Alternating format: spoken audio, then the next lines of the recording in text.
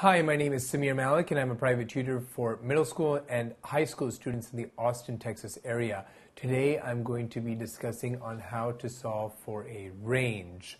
Now, solving for a range can be fairly easy if you're able to draw a line on a graph or on a plane. So then you can find out what the values of the x values are or y values are and then solve for the range accordingly. So what I would like to do is illustrate this by using an example by graphing it as a linear inequality so you can find out how we can solve for the range of the inequality.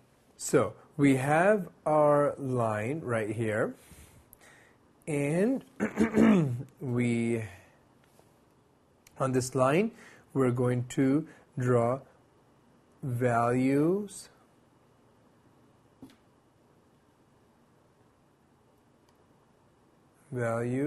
of x.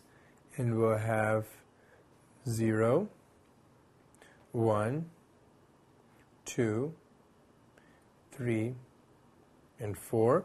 And we'll draw a really thick line which goes from 0 to 4 as our line, and then we're able to understand here, and because it's a dotted line on both ends, we're going to include 0 and 4, so we know here that x has to be greater than or equal to 0, and x has to be less than or equal to 4 from this particular equation.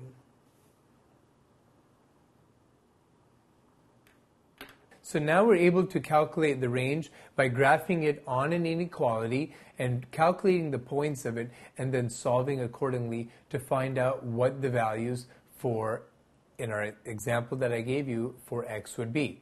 Now, where you can use any variable you want to on a line, but you need to define which variable you're using before you calculate and solve for that particular value.